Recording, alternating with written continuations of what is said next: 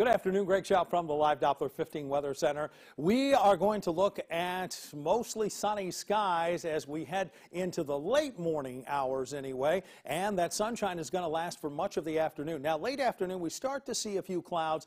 Those clouds linger into the early evening hours as well, and then overnight skies become overcast. Now, as we head into tomorrow, there is a risk for severe weather. In fact, we have an enhanced risk that is area 3 or level 3 in the 5-point scale, so that is a pretty high risk outlook for us to get that severe weather. Now, we'll have some showers and thunderstorms before noon, and then those afternoon showers and thunderstorms that redevelop between about 4 and 10 p.m. look to be what we can see the severe weather for, and there you see some of those showers between 8 and 10 o'clock tonight, or tomorrow night I should say, and towards midnight. Then the skies slowly but surely will clear. Much cooler temperatures as we head towards Thursday, and in fact, temperatures on Thursday afternoon only into the middle 50s. However, it is still going to be breezy without the thunderstorms Thursday into Friday. We still could see those wind gusts